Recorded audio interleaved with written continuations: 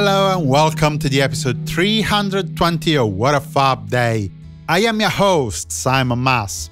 An early gig, the recording for an appearance on the Friday Spectacular, and the filming of Top of the Pops are some of the stories we'll be focusing on in this episode.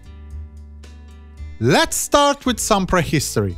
On the 16th of November 1957, the Quarrymen performed live at the Stanley Abattoir Social Club, 2 sets of rock and roll and skiffle in front of slaughterhouse personnel and their wives for a dance event.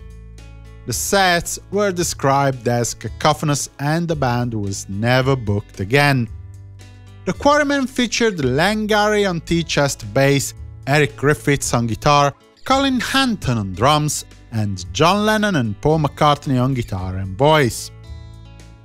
3 years further down the line, in 1960, another quintet, this time under the name of the Beatles, was on the stage of the Kaiserkeller in Hamburg, West Germany, for their nightly appearance. The band featured John Lennon, Paul McCartney, and George Harrison on guitar and voice, Stu Sutcliffe on bass, and Pete Best on drums.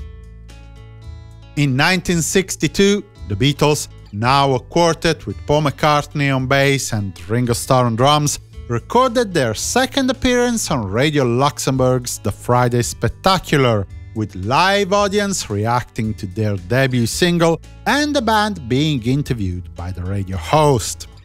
The radio show was paid by EMI and recorded at the EMI House in Manchester Square, London, as we detailed in episode 281. This particular show was broadcast on the 23rd of November, from 10 to 11 p.m. Chaos reigned on the 16th of November 1963, when the Beatles played the Winter Gardens Theatre in Bournemouth for their autumn tour. The event wasn't particularly chaotic compared to other dates of the tour, but it still came as a bit of a shock for the 3 different camera teams from the major American TV corporations: NBC, CBS, and ABC. The crews were present to film some material for the respective network news reports to satisfy the curiosity of the American public about this new phenomenon called Beatlemania. Bits of the performance and some footage of the public going wild were broadcast on the 18th, 19th, and 21st of November, and then on the 7th of December. In general, as usual with any new phenomenon, the comments were less than favorable and rather patronizing, offending both the band and its fans.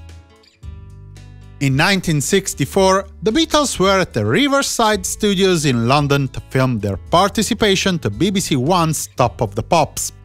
The episode, with the Fabs filming the 2 songs on their newest single, I Feel Fine and She's a Woman, was rehearsed and filmed between 2 and 5 p.m. and aired on the 3rd of December between 7:30 and 8 p.m. Moving to 1965, we get producer George Martin deciding on the final running order of Rubber Soul in Abbey Road before the final master was sent to EMI for the pressing of the album. Not that far away, in Sludge, Paul McCartney served as a compere for a Gene Pitney show, announcing each act from behind the stage curtain. Peter and Gordon were on the bill, and Paul had decided to attend the concert. Peter was Jane Asher's brother, and Jane Asher, if you don't know, was Paul's girlfriend at the time. Another thing you might not know is how to support this podcast and the production of further content by yours truly. Why, there's an extremely simple solution. Head to www.simonmas.com/support at the end of the episode and check the many things you can do. One more thing before closing shop.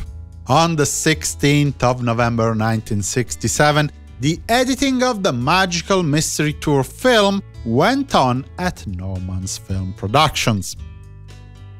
And with this, we can close the episode. Remember to check out my website. Tomorrow we'll talk about what Paul McCartney called the worst first night ever for the Beatles. For the moment, I wish you a good day and a fab continuation. Simon Mas, music you love.